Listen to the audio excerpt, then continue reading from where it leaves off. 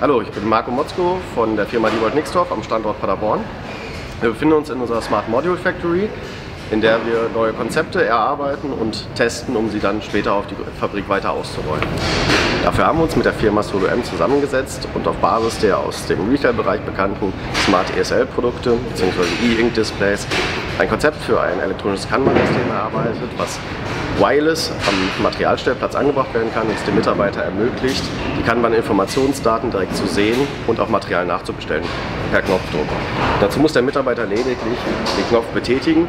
Er kriegt direkt durch eine grüne LED die Indikation, dass die Bestellung beim Server angekommen ist, und im Hintergrund verarbeitet SAP diese Bestellung und visualisiert sie dem Mitarbeiter in Form einer roten Box mit Uhrzeit, wann er die Bestellung betätigt hat. Das Lager auf der anderen Seite bestätigt diese Materialbuchung und beim Auslagerung bzw. Einlagerung ins Materialregal wird die dargestellte Kanban-Box wieder auf schwarz geschaltet mit der Uhrzeit, wann diese Buchung vollzogen wurde.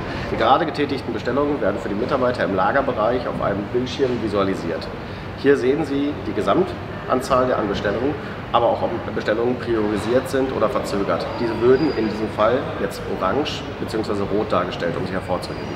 Gleichzeitig bekommt der Mitarbeiter die Bestellung auch ans Handgelenk, damit wir uns zum einen das Papier für die Kommissionierung sparen, auf der anderen Seite aber auch Wege einsparen können. Diese Bestellungen werden dann über einen Routenzug an den Linien bereitgestellt, der in wiederkehrenden Zyklen die Linien versorgt.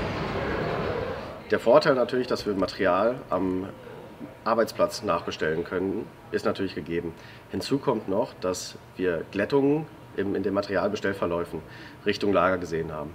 Dadurch können wir unsere Arbeitsplätze kontinuierlicher und besser versorgen.